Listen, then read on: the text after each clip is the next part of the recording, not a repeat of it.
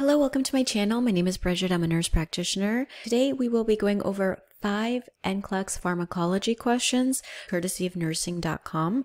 Between August 16th through August 24, nursing.com is having a huge back to school promo, and they are offering 40% off of their 2-year plan. And in addition, anyone that starts a new 2-year membership, they will be shipped a book bundle that is a total savings of about $300. This book bundle includes 140 must-know meds, 63 must-know lab values, nursing mnemonics, and second edition NCLEX review book. All right, let's get started. If a drug experiences a strong first-pass metabolism, which route is the best for administration? The first pass effect is when a drug is metabolized, usually by the liver, before it gets into the systemic circulation. So anything oral is out of the question. So first, like previously said, first pass metabolism means that when a drug is absorbed into the gut, it gets metabolized by the liver and it doesn't leave enough of the drug to be therapeutic. So drug absorption in the lower rectum is transported directly into the systemic circulation. According to an article in Frontiers in Pharmacology, drug absorption in the upper part of the rectum is transported to the liver via the portal system. So on the NCLEX, don't overthink it, right? This is still part of the GI tract, right? The GI tract goes from oral to anus, and the only one that completely bypasses first pass metabolism is the IV route. So that is the best. Again, with our keywords, that is the best route for administration. A nurse is volunteering in a local free clinic and has seen multiple clients experiencing sinus congestion. The nurse should recommend which treatment that is over the counter as an effective treatment for sinus congestion. Amoxicillin is an antibiotic. Anything that usually ends in -ilin, right? Penicillin, amoxicillin, those are antibiotics. Diphenhydramine is Benadryl. The keyword here is congestion.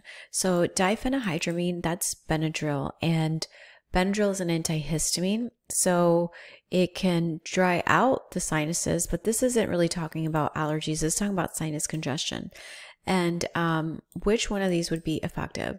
So Sudafed, this is Sudafed, and triprolidine is an antihistamine. The combination of the antihistamine with the Sudafed will help congestion. Boric acid is actually rat poison. It's sometimes used also for women. Women sometimes will use it for bacterial vaginosis, but it is definitely toxic. It cannot be ingested orally because it can kill you. So out of all the options, this is the best option. Even though, again, don't overthink it on the NCLEX. Technically, pseudoephedrine is, you usually have to ask for it behind the counter. It is usually controlled now because of drug cocktails that people make. This is a decongestion and antihistamine combined.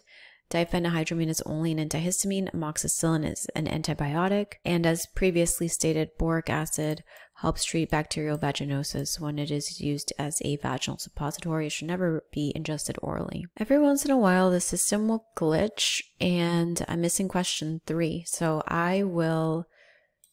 it goes from 2 to 4. So I will do another question at the end to make up for number 3. A nurse is teaching a family about how to administer medication to their 9-month-old child at home. The medication has been ordered as a liquid preparation. Which information from the nurse is the most appropriate? Once again, with NCLEX, you want to pick the most or the best or the most correct. So the reason why it's drop the medication in a syringe and administer it in the baby's cheek is because, and we're not talking about a syringe with a needle, we're talking about a syringe that you can get from the pharmacy. The caregiver then squirts the liquid into the pocket of the child's cheek a little at a time until she swallows it. And a baby should have adequate suck reflex that he or she may also suck on the syringe while the caregiver squirts it into the mouth towards the direction of the cheek, because we don't want them to choke. So if you put it in the cheek, they're better able to take it. You don't want to wait until the child has just woken up from a nap. That's an aspiration risk. They should be fully awake. And you don't want them lying down. Again, aspiration risk. And you can't, first of all, always, if you see absolute statements as an answer, you can usually rule it out. So must, always, never, cannot. The reason why you don't want to always mix medication with food is because what if you mix it with the food and then the child doesn't want to eat the food? So what are you going to do then? Or they only eat half of what you mixed it in. Now you have no way of knowing, like, if it's an antibiotic, did you give them enough of the antibiotic? Is it not enough? Is it subtherapeutic? A client has liver failure and is experiencing increased levels of ammonia. The nurse anticipates an order for which of the following medication. So when they have increased ammonia levels, we want something that is going to bind to that ammonia and get it out of their system. And lactulose is the correct answer for this. And lactulose, it's an osmotic laxative. It draws water into the bowels, inducing loose bowel movement, which facilitates excretion of ammonia. And lactulose also decreases the production of ammonia in the bowel. And this is Biscadil is a stimulant laxative, but it doesn't help decrease ammonia levels. These are all laxatives, but this should not be used in liver failure because it can be toxic to the liver. And milk of magnesia does not decrease ammonia levels. This we just saw a lot when I used to work on the floor, so it was more knowledge based. So let me do one more practice question. So this is the last practice question. I promised you 5. Here's the 5th one. A physician has ordered a unit of packed red blood cells for a client with anemia. Before administering the blood product, the nurse checks the client's vital signs and notes that he has a temperature of 103.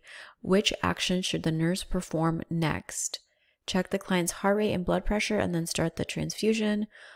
Administer antibiotics, increase the rate of IV bolus. Hold the blood transfusion and contact the provider. Something is going on. An increase in temperature that occurs after getting a blood transfusion is a sign of a transfusion reaction. However, elevated temperature before the administration of blood is unrelated to the blood transfusion, but the nurse should withhold the transfusion until she has cleared it with the provider. The client may have an infection or a medical condition that could be worsened with the administration of blood products. Or treating the fever may take precedence over administering the blood product. So it would be important to assess, why is this patient's temperature so high?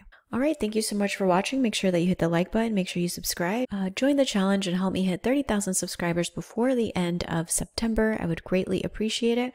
Also, drop a comment below if you want NCLEX questions on a different topic, such as cardiac, respiratory, etc.